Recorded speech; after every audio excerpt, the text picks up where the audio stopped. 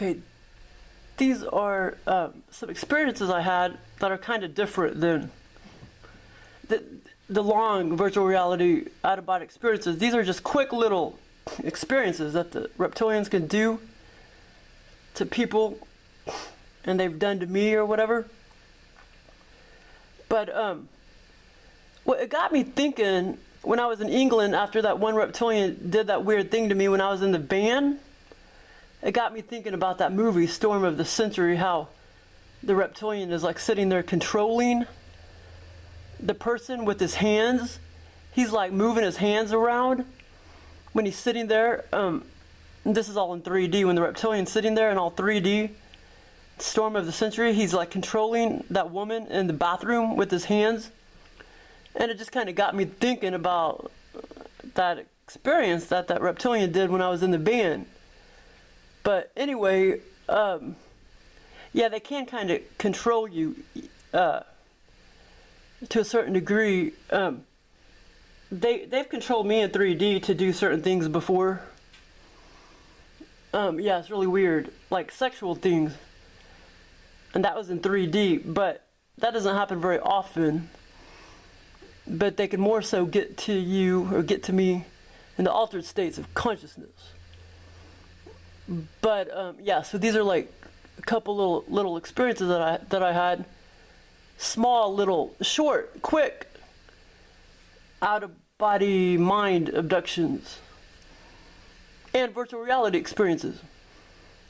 But anyway, so this morning though, I was talking to the beings, and I don't know if I accidentally jolted myself out of it, because I've been having some sinus problems, and that goop was backing up in my throat, and I was I kept being jarred awake when I laid on the couch last night, and then when I went to bed last night, well, I actually slept real good for many hours, and then when I woke back up like at 8:30, then it seemed like I couldn't really sleep on my back because that goop was like backing up in my throat, and it kept jarring me back awake when I kept trying to fall back to sleep.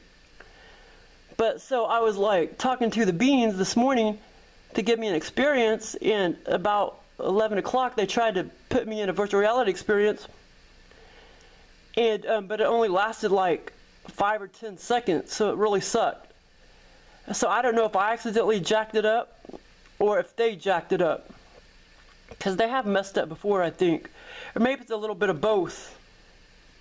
Maybe we both messed up, but it only lasted like 5 or 10 seconds. But yeah, I was gonna get an awesome virtual reality experience, and somehow I messed up, or either they messed up, and it only lasted 10 seconds, and I jolted back in my body. But the reptilian placed me in this outdoor environment, like it was cloudy, dirty, muddy.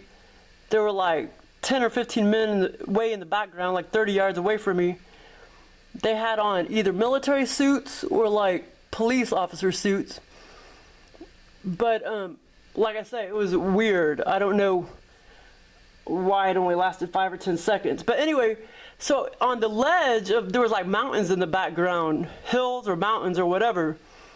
And like I say, I was outdoors, and I was like walking up to the ledge where this box was, a 6-inch by 5-inch, or well, let's see, 6-inch by 6-inch box. And over to the right was a small can of cleaner, like aerosol spray. And I knew exactly what it was, but now I can't remember exactly what it was, but it was cleaner. The spray was like cleaner. And the little box, I remember specifically, I walked up to it. Somehow I needed it, and I was about to pick it up, and I remembered what it was exactly when I was in the experience, that little box. And now I freaking can't remember. When I jolted back in my bed and stuff, I had forgotten. Yeah, so that was kind of weird. I have no idea why it only lasted 5 or 10 seconds, but maybe I accidentally jolted out of it because I had that stuff backing up in my throat. Maybe it woke me up. I think I'll be fine tonight though, but I think I caught a cold last week at Walmart, because I went to Walmart like 3 times, and I think I picked up a cold. But it didn't last very long. I never get the flu or anything. But yeah, so yeah, and I was asking for a virtual reality experience, and they were gonna give me one, but I don't know why it only lasted 5 or 10 seconds. So that kind of sucked. I mean, like, there had to have been more parts to it, but either I kind of screwed it up or they screwed it up. The reptilian screwed it up. Not they, I mean him or her or whatever. Probably him, but yeah. So somebody screwed it up because it only lasted 5 or 10 seconds. So that kind of sucks. Maybe I'll get another one in the morning.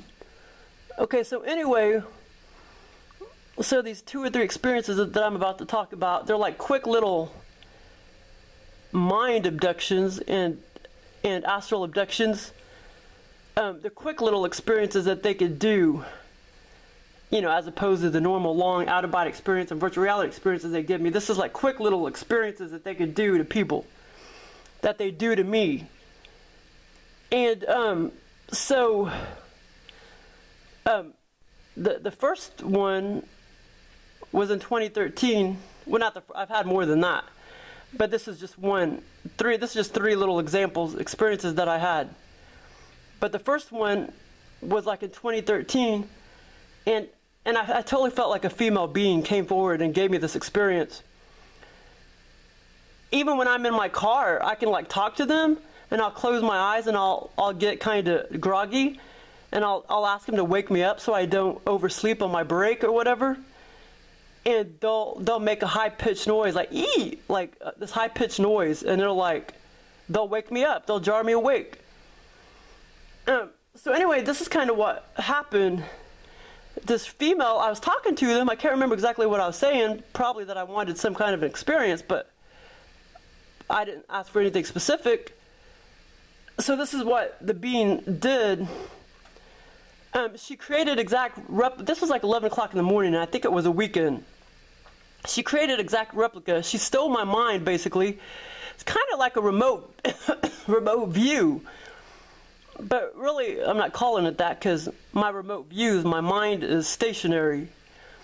But yeah, so she stole my mind, and she put me in this virtual reality setting 1 street over from me, this exact replica of the street and of the house and the yard, exact replica of 1 street over from me. She placed a kangaroo at the end of the yard. This house doesn't have a fence around it in the front yard or anything. And so she stole my mind, basically. And I wasn't out of body. I mean, my mind was, but I didn't have like my astral body with me. She stole my mind, and she put me in this virtual reality scene 1 street over from me, and I kept moving closer and closer. My mind kept moving closer and closer to the front of the yard, and I was like, what is that thing? Like, is that a kangaroo? At first I thought it was like a person standing there, and I got closer and closer, and I was like, wow, a kangaroo. And then she's like, and then she goes, eat, like she you know, made me jump. She jarred me awake. She shocked me. They can like be ornery like that and make you jump. I mean, she scared me basically by making this high-pitched sound whenever I was like, wow, is that a kangaroo? When my mind kept moving closer and closer to it, I was like, is that a kangaroo? And then she's like, oh, wait a minute. No, she didn't. She goes, oh, I totally remember now. She didn't make the high-pitched noise this time. She goes, boo, like that. Yeah, I remember now. But they do make high-pitched noises at me sometimes if I'm talking to them, like in my car or whatever. Yeah. My memory came back. Okay, this time it's as I was shocked, like what was at the end of the yard, the front of the yard. And I was just like, wow, that's a kangaroo. And then she's like, boo, like that. And I freaking jumped in my bed. Yeah, they can make you have a heart attack, man. And yeah, because she's like, you know, when I was excited, I was like, wow, a kangaroo, because I knew we don't have kangaroos around here. That's when she scared me and made me jolt in the bed physically. So anyway, they can kind of steal your mind like that. Because my astral body wasn't with me, but my mind was. She stole my mind. Bobbies! What you doing? Baby, you just freaking barfed everywhere, you little shit. Okay, now get up, baby. Come on, baby. Okay, so, well, I shouldn't have been letting him lick on some chicken and some freaking pizza. I don't buy pizza very often, but it tasted pretty good. So anyway, yeah, so that was an experience that I had. And then not too long ago, I was laying on the couch. This is probably a couple years ago. I was laying on the couch, and I can't remember if I was talking to them or not. I was probably maybe thinking about them. And I got into that groggy state, and this was a male reptilian, kind of stole my astral body. And he stole my astral body and sort of like made me become him, or he became me or whatever, and he started walking down the steps. And so I started walking down some steps, and then it's like, it just lasted a few seconds. Like, started walking down the steps, and then it's like he misses a step, and then boom, I jump in the bed or the couch or whatever. I jumped. They can scare you like that and shock you like that, startle you. And it's like they steal your astral body. Yeah, it's really weird. And they can just like walk around with it, do whatever they want to with it, but yet you're going along with them because they just stole you. It's like they're becoming you and you're becoming them. And he walked down the steps, like a few steps, and then boom, I jarred awake because I was startled because he like missed one of the steps. Okay, that's the second experience. And like I say, these are different. These are a little different experiences than just a normal 1 hour virtual reality experience or out-of-body experience. These are a little different. These are just quick little experiences that they do. And then, but yeah, that really sucks about this morning, man, because that could have been a lot more awesome. I don't know what the deal was. Why it just lasted 5 or 10 seconds. That kind of sucked, man. I'm going to ask for another one here in a second, though.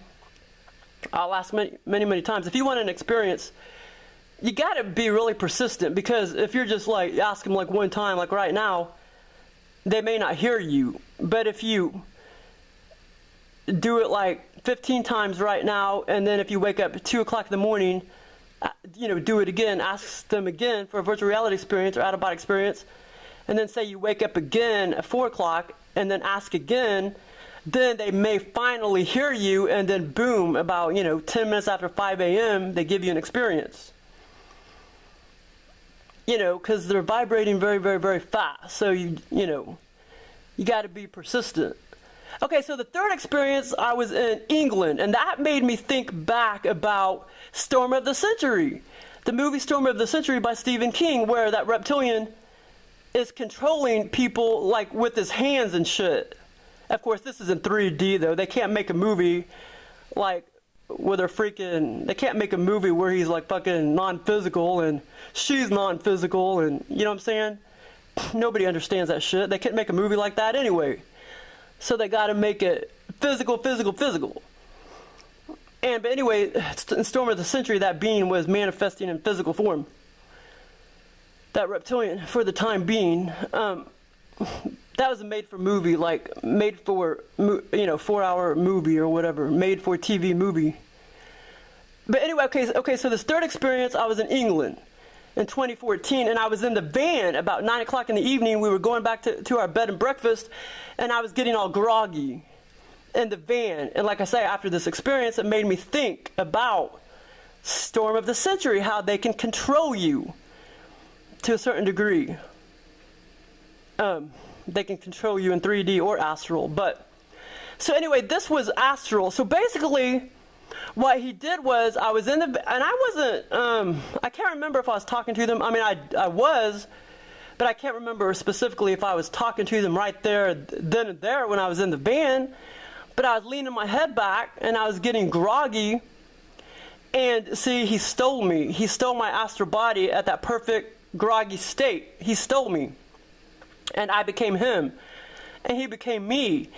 And he created exact replica of the bed and breakfast, the room that I stayed in, and the stairs that I stayed in.